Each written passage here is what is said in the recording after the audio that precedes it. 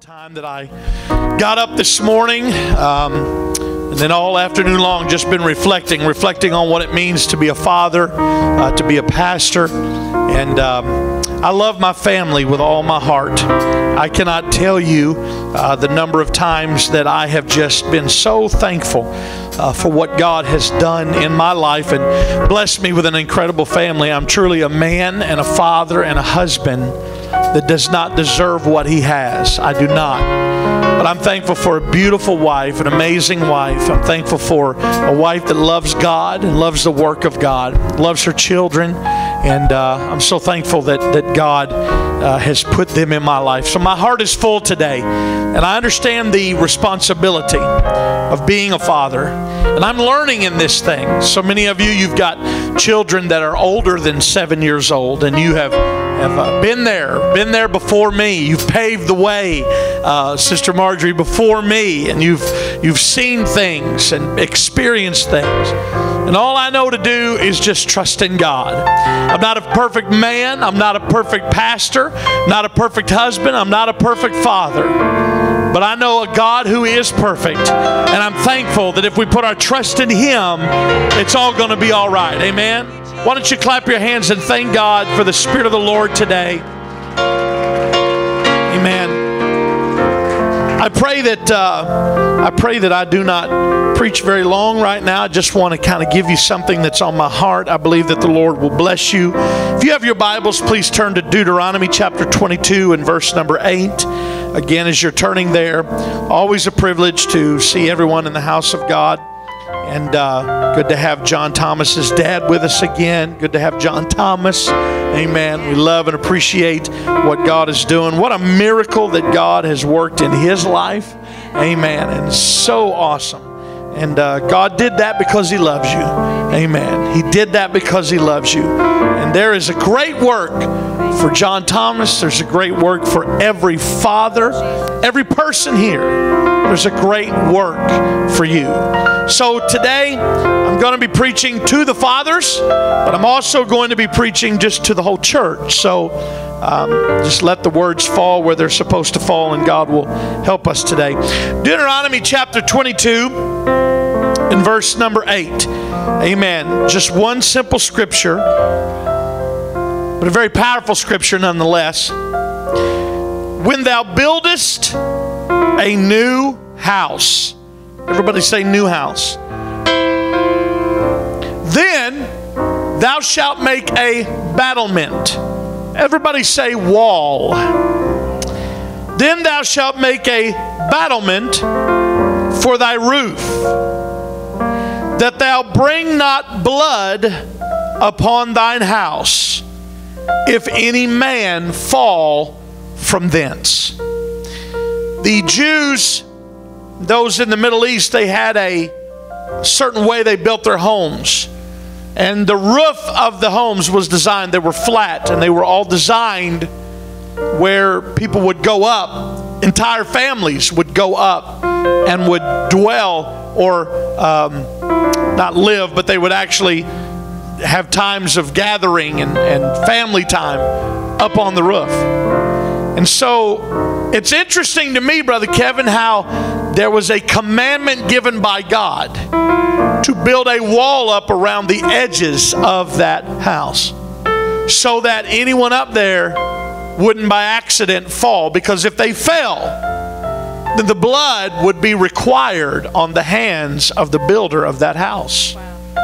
So I want to talk to you with the help of the Lord for just the next few moments today about a wall in a dangerous place. Amen. A wall in a dangerous place. If you would, lift your hands and let's pray to the Lord. Lift your voice with me today. Jesus, I love you. I thank you for the power of your Spirit. God, I thank you for what you're going to do here today. I thank you for talking to hearts and lives. God, I pray that you would help me right now to deliver this word to your people. I thank you, God, for your goodness and mercy, knowing we don't deserve it. I give you glory and praise in Jesus' name. Everybody say in Jesus' name. Could you clap your hands to the Lord before you're seated today? Praise God. God bless you. You may be seated. Thank you so much for standing and worshiping the Lord today. There was a father who had 5 children, and he had won a contest. And in that contest, he had won a toy in the contest. He called all of his children together, all of his kids, to ask which of them, of all the children that he had, all 5 kids, which of them deserved the toy? Which of them deserved the toy? He asked the question, who among you is the most obedient? He said, who among you never talks back to your mother? Who here does absolutely everything that your mom says? And 5 small voices answered in unison, okay, Dad, you get the toy.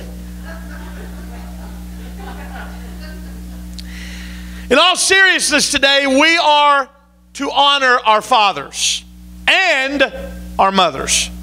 But on this day in June, it is set aside for us to honor the fathers of this country. And we are to honor our fathers today, not because it's a holiday, not because it's a tradition, but because there are people and fathers here today that are honored by God. We're not doing it today because there's sales all over the country, because there are Father's Day sales all over the country today. But we are doing it because God said so. In fact, He said so very specifically. In Ephesians chapter 6 and verse number 1, the Bible says, children, obey your parents in the Lord, for this is right. Honor thy father and mother, which is the first commandment with promise, that it may be well with thee, and thou mayest live long upon the earth. Notice that it doesn't say honor only good moms and dads. It doesn't say honor them only if you like them. It doesn't say honor only the right ones. It says honor your father and your mother. And so today, we ought to honor all fathers. I want to speak directly here today to dads for a moment. And if you're not a dad, then don't check out, because everybody needs to hear this. You see, we are all involved in a war today. There is a battleground that is happening today, and it is not in Iraq. It is not in Afghanistan, but the battleground is in our homes. And what's at stake is not our land. What's at stake is not our freedom. It's not our property, but it's more important than that. But dads, today, what is at stake is our children. And believe me, it is a war. It's a very important war, and in this country, I believe that they are losing the battle. Children are turning from God in record numbers. It's as if as soon as they leave home and they go away to college, they leave the church. But it's nothing new. It's the same that has been raging over the course of time. A passage from Romans chapter 1, beginning with verse 28, tells us the close parallels that's going on in the country today. Romans 1 and 28, and even as they did not like to retain God in their knowledge, God gave them over to a reprobate mind to do the things which are not convenient, being filled with all unrighteousness, fornication, wickedness, covetousness, maliciousness, full of envy, murder, debate, deceit, malignity, and whispers. Backbiters, haters of God, despiteful, proud, boasters, inventors of evil things, disobedient to parents, without understanding, covenant breakers, without natural affection, implacable, unmerciful, who knowing the judgment of God, that they which commit such things are worthy of death, not only do the same, but have pleasure in them that do them. Furthermore, from what the Bible tells us, since they did not think it worthwhile to retain the knowledge of God, he gave them over to a depraved mind to do things that ought not to be done. When I look around and I survey the world today, I see people doing things that ought not to be done. I was just made aware of a situation that happened back in May of this year, I believe it was, where two young girls, the age of 12 years old, I believe, went to a birthday party of a friend, and they lured the birthday girl out into the woods, and they had a knife with them. They pinned her to the ground and stabbed her multiple times in the arms and in the chest and in the stomach. To this 12-year-old girl is hanging on for dear life. The reason they said they did it is because they went to a very popular website that I was only made privy to upon reading this article last week. And they went to this website that told creepy stories. Stories designed to scare children. Stories designed to spook children. And because they engaged in those stories, they felt like they would live them out by proxy of some of the creators and authors of these stories. Now, I know that people, when they hear these things, they blame the website, they blame the internet, and truth of the matter is, those things do need to be blamed because they do have part in it. But I have a very, very, very serious concern when parents in the world today do not know what their 12-year-olds in their house are reading or watching or listening to. I've come to tell you, we live in a battleground. There is a war zone going on. Somebody help me today. And it is time that godly fathers and godly mothers and godly parents and grandparents rise to the occasion to say, not in my house.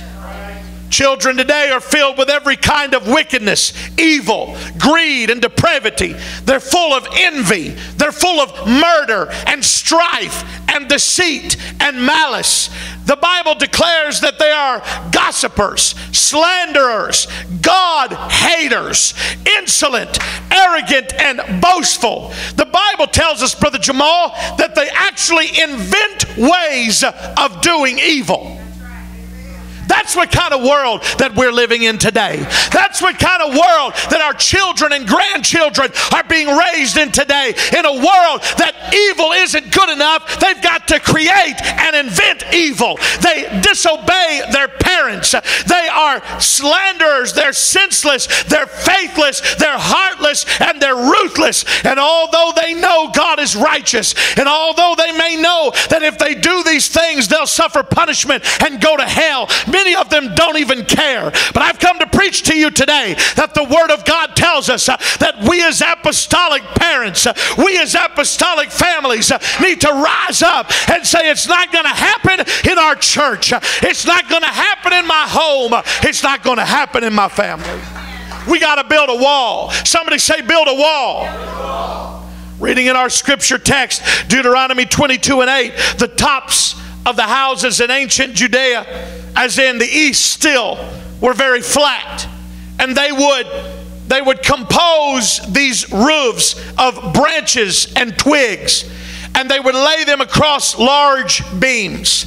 And they covered them with a cement of clay, or a strong plaster, if you will. Then they were commanded to build a wall around the outside edge of the roof, a wall that is about chest high to a man. These walls would act as a fence, if you will. In the summertime, the roof was a very favorite resort, and still is a favorite resort for families. In the summertime, as the day would begin to cool, they would get up on top of the roof and they would eat, they would drink, and they would have family time. But accidents would frequently happen. Not necessarily from full-grown adults, but from children playing too close to the edge on their own homes. Children, Brother Barry, playing too close to the edge of their own homes. And as they incautiously would approach the edge, no one watching, no one paying attention, numerous accidents where the children would fall off down into the street or down into the court below and fall to their death. So it was a very wise and a very prudent precaution in the Jewish legislature to provide that a stone or a timber railing be put around the roof should a form of essential, as an essential part of the actual house that was built. In building a house, as we read in Deuteronomy, care must be taken to keep it safe. I've come to preach to you today that if you are building your house and you're raising your family in the fear and the admonition of the Lord, I've come to tell you that we better take care in building our house to keep our family safe. We need to make sure that garbage doesn't come into our homes that our children may watch or listen to or play or be a part of that would cause them, come on somebody, to fall out of the house, to fall off of the roof and crash to their death. If it was neglected, if a roof did not include a banister or a battlement around the roof, then if an accident happened, mischief followed, the owner of that house, by his neglect, I want you to hear me right now, the blood of that child or that person falling to their death would be required at his hand.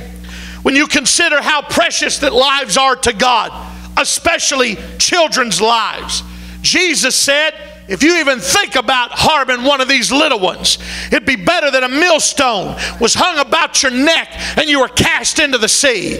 Folks, I don't know about you, but God takes it serious. Hey, you think you love your children? I believe God loves your children more than you love your children. I believe that God loves our children, and He doesn't want to see any of us lead our children into failure. Oh, I want you to hear me right now.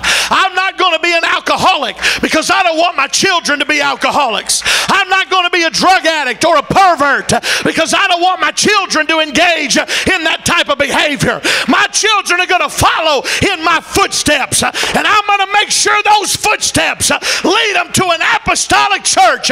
Come on, somebody, and lead them to an apostolic altar of repentance. I'm going to teach them that if they make mistakes, that when they fail, they can find refuge with God. Oh, come on, clap your hands. I believe the Holy Ghost is here right now. Thank you, Jesus. Care must be taken. When you look at our spiritual house, we as fathers here today, we got a very big job ahead of us. There will be times, and I'm not going to tell you, I'll just tell you, there will be times when we won't see it coming. I'm not naive enough to believe here today, Brother Kevin, that just because I've built a wall up around my house, that my boys will never experience any part of the world. I'm not naive enough here today to believe that even though I build the walls up high, that they're not going to come in contact with somebody that might just change their life forever for the bad. I'm not naive enough to believe that today. I'm not naive enough, Sister Wallace, to believe that the world, the culture of this world, that it is not out to attack my family. If we don't have our guard up, we're going to fall. If we don't have the right guardrails in place, we're going to fall. If we don't have the right fences in place, we're going to fall. And it's so scary to think, Brother Lambert, it terrifies me to think that the blood of my children could be on my hands because I made the wrong mistake. Oh, thank God that right now, today, that I'm in the church of the living God, that I believe in repentance and mercy in Jesus' name baptism, that I believe in the infilling of the Holy Ghost. Thank God today. Oh, come on, somebody, clap your hands and thank God with me. I'm so thankful for that second chance today. Do you realize that we live in a culture? Listen, folks, I knew. I don't ever want to say that I was underprotective. I'd rather be an overprotective dad than an underprotective dad any day of the week. You might think, well, brother, just when people say, let your kid live a little bit. Hey, I want my kids to live. I don't want them to die.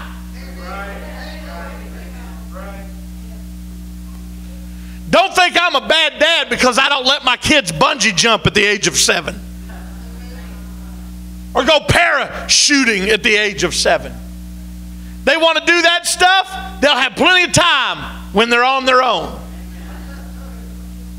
But as long as they're in my house and they're under my care, I'm going to teach them how to live. I'm going to teach them how to love. I'm going to teach them how to worship. Oh, come on, somebody. We've got to decide right now. We have to teach our families how to live and love and worship. I don't ever want it to say that they failed, that they fell because I did not build a railing, because I neglected them in my words, with my time, and with my life. Do you realize that we live in a culture that approves of its turning back on God? Do you understand that? We live in a culture, church, that thinks it's okay to turn your back on God. They think it's all a matter of choice if you decide not to live for the Lord. From court cases to popular TV shows and movies, they make fun of religion because it's not important, they say. It's not relevant, they say. Oh, it might have worked for mom and dad, but it's not going to work for me. I tell you today, moms and dads, we are at the front lines. This is a war, and we are called to be a part. You can pretend it's not happening. You can stick your head in the sand, but I've come to tell you, my children need a church that loves their soul. Your children need a church that loves their soul. And so we are called to look briefly at a few steps today that will help us fight the good fight. How can we win the war? 3 steps. Everybody say, with words, with time, and with our lives. With our words, Deuteronomy 6:6, and these words which I command thee this day shall be in thine heart. And thou shalt teach them diligently unto thy children, and shalt talk of them when thou sittest in thine house, when thou walkest by the way, when thou liest down, and when thou risest up. Listen to me. You need to talk to your children. I said you need to talk to your children. Brother Barry, you need to be heavily involved in your children's lives. You need to know what they're doing, where they're going, who they're talking to, what they're watching, what they're listening to, and what they're wearing. You need to know. The Bible says you teach them diligently unto thy children. Talk of them when you're sitting in your house, when you're walking by the way, when you lie down, and when you rise up. Talk to them what God has done for you so that they can share it with others. I've got a question. Are you sharing it with your children? Are you talking to your children about what God does for you? About what God has done for us?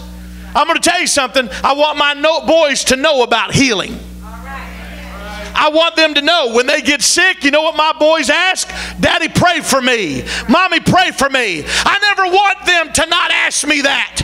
I never want them, yes, they need a prayer life of their own. Oh, but I love it, Sister Johnson, when they know that they can ask for prayer and God can heal them. A study was done recently to determine the amount of interaction between fathers and their small children. First, the fathers were asked to estimate the amount of time that they spent each day communicating with their child. The average answer each day that fathers communicated with their child was between 15 and 20 minutes only. Next, microphones were attached to the father so that each interaction could be recorded. The results of this study were shocking. The average amount of time spent by these, listen, middle-class fathers with their small children was 37 seconds per day. Their direct interaction was limited to 2.7 encounters daily, lasting 10 to 15 seconds each. Now I want you to look back at Deuteronomy 6 again with me. Can that be accomplished in 37 seconds per day? No. Do you want to know how much time the culture has with your children? 37 seconds does not come close at all to meeting the job. Communicate with your children. Tell them about God. Tell them about the Bible. Listen to me. Do not let the schools be the only thing that instructs your children. Don't even let this church be the only thing that instructs your children. If the only time you talk about God with your children is on Sunday or Wednesday, there's a problem. And that's not an indictment on the teaching ministry of this church. But mom and dad, I just want to tell you, we're not responsible for raising your children. You're responsible for raising your children.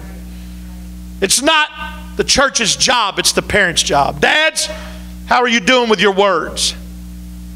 Are you fighting off culture with your words? How do I do that, Brother Maroney? Well, when they come home and they say, well, so-and-so's doing it, I want to be just like them. Your words are going to mean the difference between heaven and hell in the lives of your children. Right there at that moment. If you say, it's okay, go ahead, and they fall into sin, guess whose fault it's going to be? It's very important that we answer our children correctly. With our time, Robert Schuller, pastor of the Crystal Cathedral, once said that he chose to fail so that he could succeed. Here's what he meant. He said, I chose to fail at golf because I wanted to succeed as a father. He knew how much he loved golf.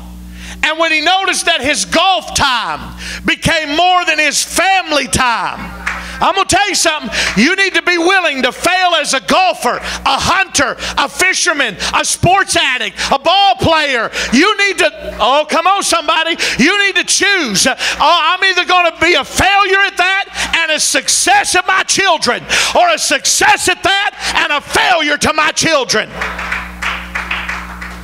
We can't choose or make the wrong decision. I'm going to fail at my hobby so that I can be a good dad.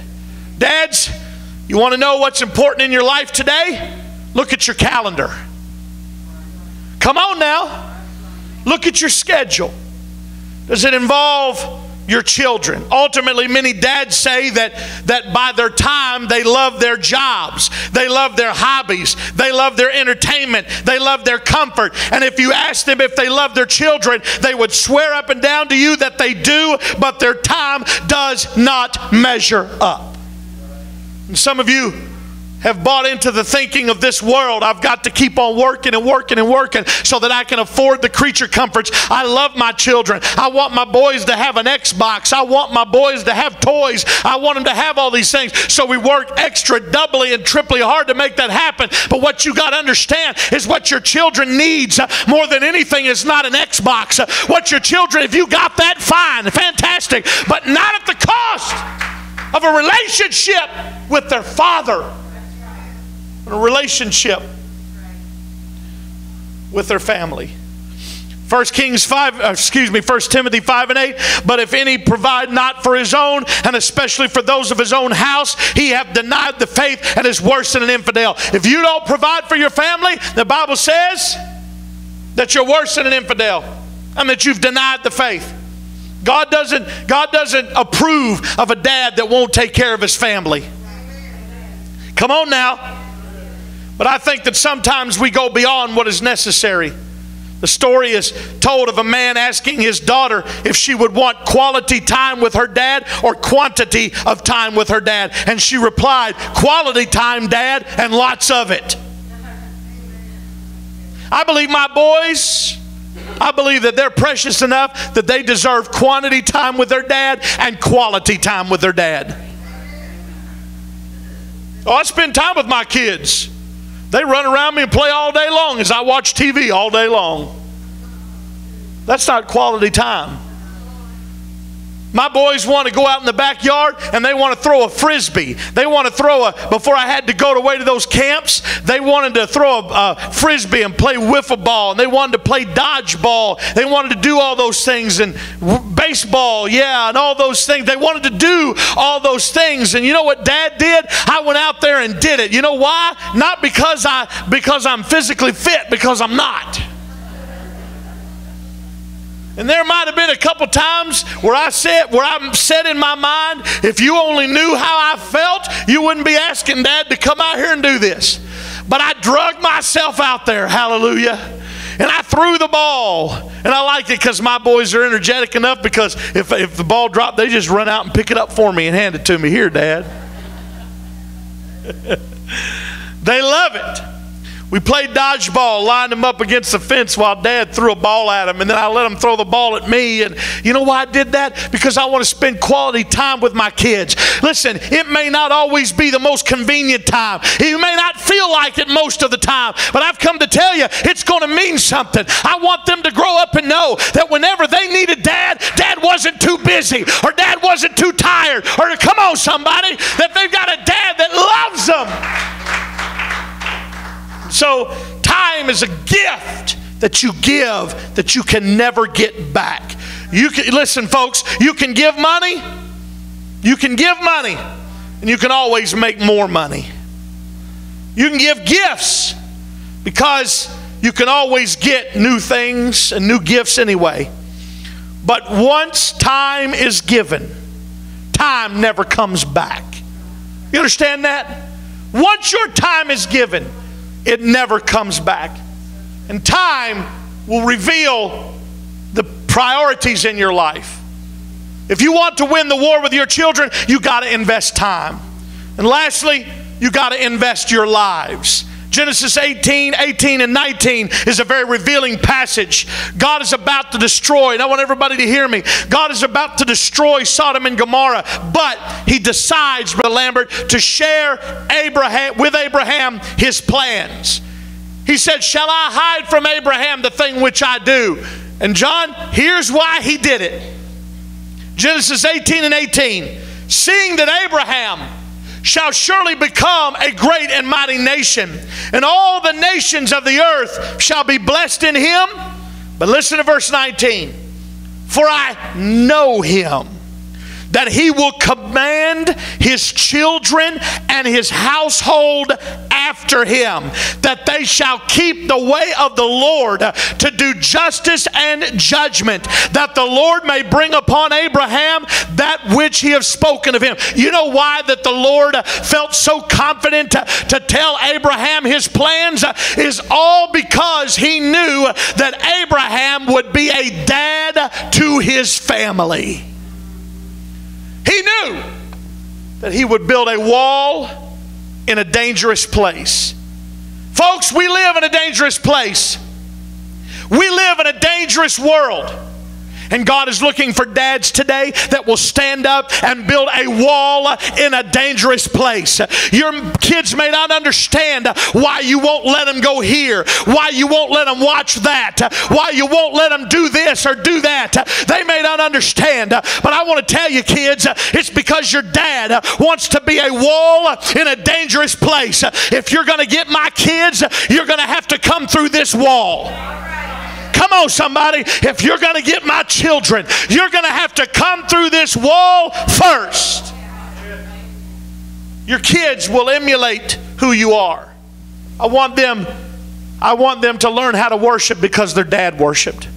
I want them to learn how to praise God because their mom and dad praise God. There's a song that I believe Phillips, Craig, and Dean sang. We've done it here I don't know how many times. I want to be just like you. It goes like this. I want to be just like you because he wants to be just like me. I want to be a holy example for his innocent eyes to see. Help me be a living Bible, Lord, that my little boy can read. I want to be just like you because he wants to be like me. And I can see that now in my boys. Colin and Connor, 7 years of age. And I love it.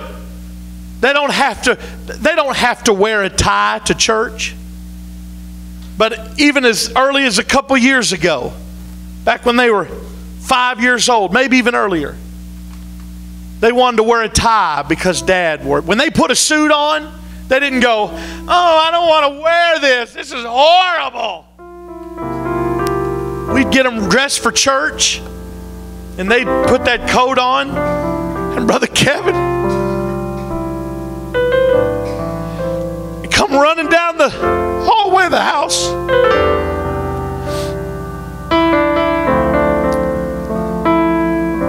Look, Dad, I look just like you.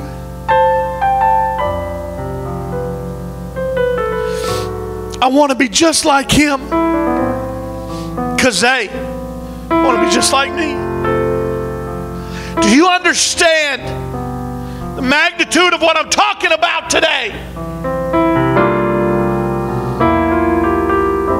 Your children can follow you into heaven or hell.